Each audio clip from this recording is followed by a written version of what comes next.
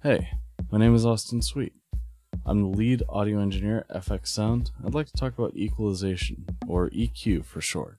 It lets us increase or decrease different frequencies inside of a sound. If you want more bass, you'd use your EQ to turn up the low frequencies. And if your audio is harsh, you need to reduce the high treble range, or if you want to add more of that throaty mid-range character, this is the tool that you need.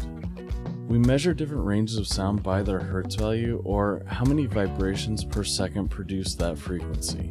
All that you need to know is that lower hertz means lower frequency and pitch, higher hertz means higher frequency. You can click and drag or use your mouse wheel to adjust each EQ band's target frequency up or down. Once you're at the frequency you want, again, you can click and drag or use your mouse wheel to increase or decrease that range's level.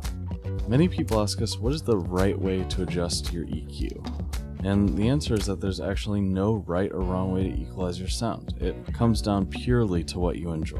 To find your balance, choose something you know by heart to listen to, like a favorite album or a movie that you've seen a lot. Then just play around, saving the different settings you find that make your audio come alive. That way you can come back later with fresh ears and repeat the process, getting closer to your perfect tone. If you want more guidance while doing this, you can look for EQ cheat sheets online. These aren't going to be hard rules, but more guidelines that can help you correlate different frequency ranges to different tonal and timbral qualities.